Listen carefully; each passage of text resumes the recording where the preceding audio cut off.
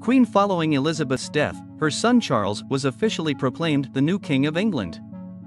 41 balls will be fired for the new King Charles III. Last minute. Charles proclaimed King of England. Queen after Elizabeth's death, the heir to the throne and her 73-year-old son Charles was officially declared the new King of England at St. James's Palace in London. He was the sixth ruler of the Windsor dynasty, known as Saxe-Coburg and Gotha, until the 19th century. According to the compiled information, the roots of the current monarch family date back to Queen Victoria, who ruled in the 19th century. Queen Victoria married Prince Albert of the German Saxe-Coburg and Gotha dynasty in 1840.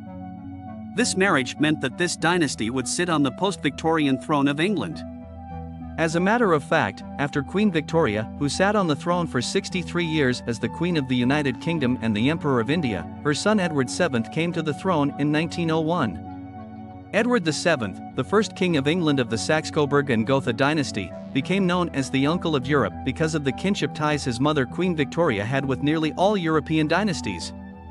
The German emperor of the time, the Tsar of Russia and the King of Norway, and the heirs to the thrones of Sweden, Romania and Greece were the nephews of King Edward, while the kings of Belgium, Portugal and Bulgaria were his cousins. For this reason, King Edward, who had close relations with European countries throughout his 9-year dynasty, maintained a distant relationship with his sister's son, German Emperor Wilhelm III, on the grounds that he desired war.